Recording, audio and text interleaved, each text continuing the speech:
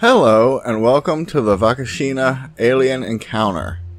Today we are taking a break from the normal topics of cryptids and looking at a strange event revolving around aliens and military cover-ups. This idea was suggested to me from a longtime viewer by the name of Rough Collies, and I thank you for that.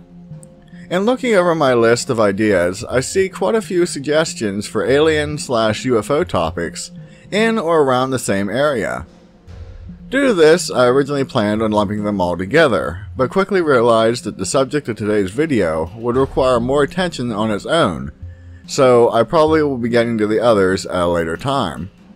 So with this UFO and alien encounter, I want to give you the full story of what is known, and also I want to take a hard look at what possibly was going on. As a forewarning, I am trying my best with the names that are of Portuguese origin. Starting this off, we have a really curious encounter that sounds really familiar. If I was to say that this story involves a UFO crashing to Earth, alien bodies being found, and the military swiftly coming to the site to confiscate everything, and later giving some preposterous explanations, many if not all of you may assume our story is going to be about Roswell, New Mexico.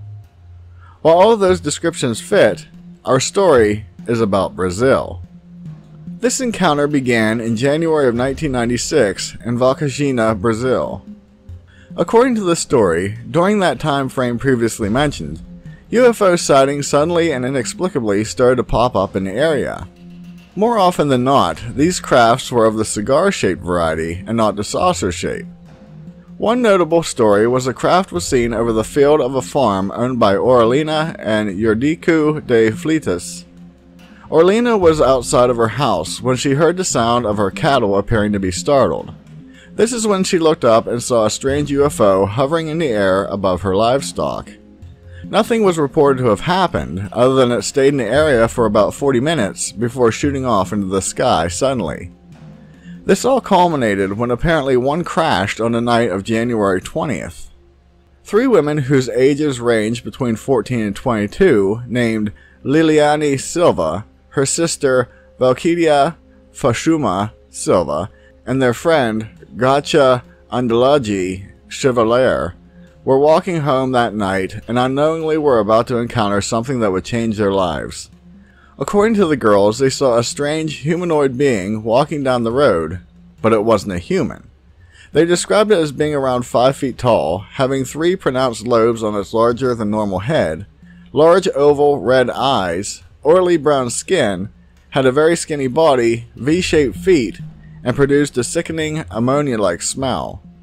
By the way it was walking in a wobbly manner, the girls later mentioned it appeared to be hurt. However, in that instance, they ran away from the being the moment it started to appear to walk towards them. Once arriving home, they told their mother of the encounter, in which she stated the girls had seen the devil. Curiosity got to the better of her, and she went out to investigate for herself. When she arrived, the strong smell of ammonia was still in the air, and the strange V-shaped footprints were found, but the being that left them had vanished without a trace. Later stories emerged that military trucks had been seen in the area, which many believe they captured the creature. Only 2 days after this, another being that looked exactly like the previous one was found dead alongside the road, and again the body was confiscated by 3 military vehicles. In March, a zookeeper noticed an odd-looking humanoid, which fit the previous description, hanging around the cages of the animals. Not long after this, 3 of the animals were found dead from mysterious causes. The locals suddenly noticed a large amount of military personnel in the area, and predominantly had set up a camp near a hospital. In later reports, the staff of the hospital claimed that they were asked to treat 2 creatures that was only described as having a paranormal nature about them. After treatment, the beings were again taken by the military. Of course, when the military got out, they denied all knowledge of the event. When pressed, no mention was given about the UFO sightings, but the official response was that what the girls saw was a local handicapped man named Luisino, or Little Luis, and on that night he had been covered in mud. As for what the hospital staff reported, the explanation was given that what people assumed was an alien was actually a couple who had dwarfism, which came in for the delivery of their baby. I will touch on these explanations later, but I always find it funny when the original response is, "We don't know anything about it," but then it changes to, "Okay, we do know about it, but people just misunderstood what they saw," hoping no one questions why the military needed to be involved in the first place.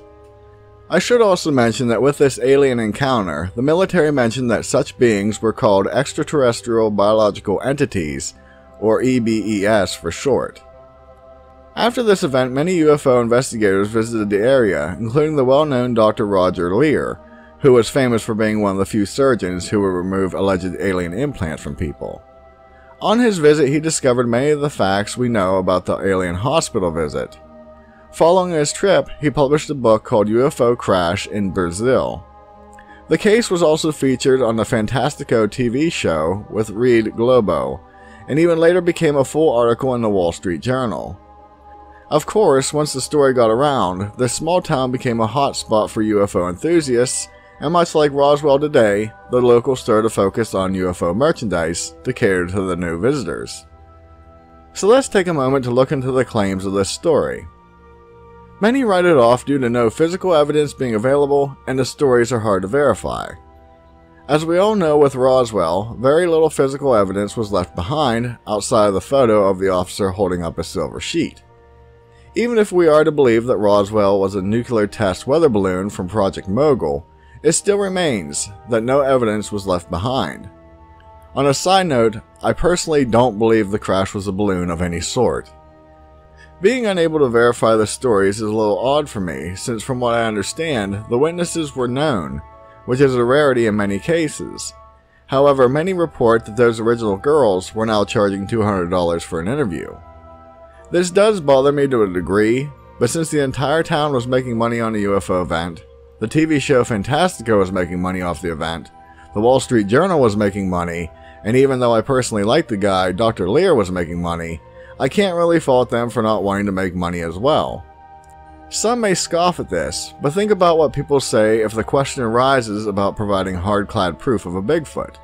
They say anyone who has that evidence would be rich and famous. Now, when we are thinking about the official military reports of the story, I have a few issues with them. As previously mentioned, they originally stated they didn't know anything about the event, only later to come out with multiple explanations. Let's start off with a theory about what the being actually was, a handicapped man who was covered in mud. On first appearances, the story somewhat fits, until you look a little closer. First off, if Luis was well known, why would the girls assume the sight of him would be anything out of the normal? This fact they even laughed about later, stating they knew him well and never would have mistaken him for the creature they saw. Secondly, I don't know many people who have oval-shaped red eyes, nor V-shaped feet. To add a better description, later reports said the footprints left behind looked like a print from someone making the Vulcan salute, minus the thumb extension, but normal foot-sized. As for the oddly shaped head, many people can have deformities that cause this to happen. But again, I have to point out that if this man named Luis did have them, and was so well known to the locals, why would this description be noteworthy to the girls that night? The pictures I am showing you are of Luis, and he obviously doesn't have head deformities. I am not saying that they couldn't have seen Luisino that night, especially since I have on many occasions noted how cryptids suddenly are given red eyes to make them look more terrifying, but there are quite a few questions about the explanation that don't really seem to fit. The military did offer an explanation to why hospital staff claimed they treated a really odd-looking patient that night. Again, I have an issue with the dwarf couple theory. I seriously hope that term doesn't offend any viewers I have that suffer dwarfism. I did look into it, and dwarf and little person is said to be acceptable, so if I'm mistaken, then I apologize. I would assume people in the area who have this disorder, known as achondroplasia, aren't too common. Due to this, I would also surmise locals will be familiar with their neighbors who do have it. Many of us are aware that there is no way to hide a secret in a small town. If the people didn't know about them, then the hospital staff surely should be aware of the disorder, and certainly, or should I say hopefully, wouldn't classify it as paranormal in nature. My whole point is, why would this whole event even be seen as anything odd? Going with this a step farther, the military did scrap that explanation and provide a totally different one. They claimed on that night they were holding a parade for new inductees to a training school. This explains why so many military vehicles were seen at the time. When it came to the hospital, they said that at the same time as the parade, they had stopped at the hospital to drop off new cardiovascular equipment, and also an ambulance was dropping off a recently exhumed body at the same time. Okay, this theory is plausible. Granted, that is a lot of coincidences to be happening at the same time, but it is very possible to occur. I would remark on the military being the ones to deliver medical equipment, since we have delivery trucks or medical supply companies for that around here, but I can't comment since I don't know how things worked in 1996 Brazil, or at any time for that matter. My problem is, if this was just a military parade, why not just say that at the beginning of the conspiracy theories, rather than an absurd one that was given? Especially when we figure a parade wouldn't be a secret military operation. The other part to this is, wouldn't the parade be known to the locals and provide much fanfare, so there wouldn't be confusion as to why they were showing up suddenly? Granted, in reading about the history of the area, the locals did hold a certain hatred and distrust of the military already. This was said to be due to fear of their abuse of power and the alleged involvement in making political enemies disappear in the past. While this may not seem important, it does paint a good picture of the people's mentality in that time period. With the exhumed body excuse, it is greatly possible that it did happen, but the original story always stated it was two beings that were there, even in the first official report from the military. Again, if this story is accurate, I really wonder why the staff would consider a human corpse paranormal in nature. Seems like the sight of that would be fairly common. At the end of the day, it is really hard to determine what exactly happened on that night in 1996.